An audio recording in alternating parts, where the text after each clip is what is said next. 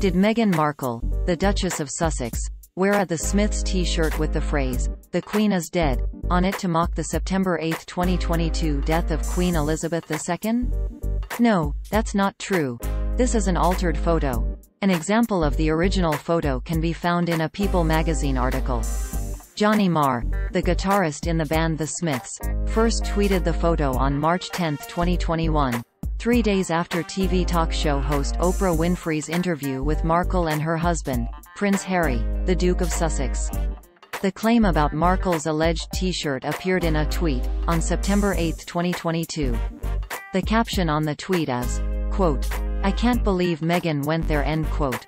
This is what the post looked like on Twitter at the time of writing. Source: Twitter screenshot taken on Friday, September 9, 15 hours 23 minutes and 53 seconds 2022 UTC. This is not a real photo of Markle. A reverse image search of just Markle's face resulted in the actual photo used in this tweet. Here is an example of the original photo seen in a March 26, 2018 People magazine article. Source: People.com screenshot taken on Friday, September 9, 15 hours 56 minutes and 38 seconds 2022 UTC.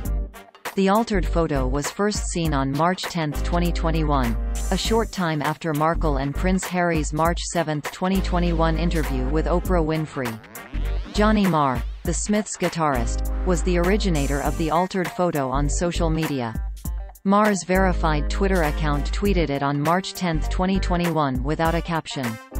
Quote, pic.twitter.com/gkes7aish, Marr, at Johnny_Marr, March 10, 2021 end quote. Here are more lead stories fact checks about Meghan Markle.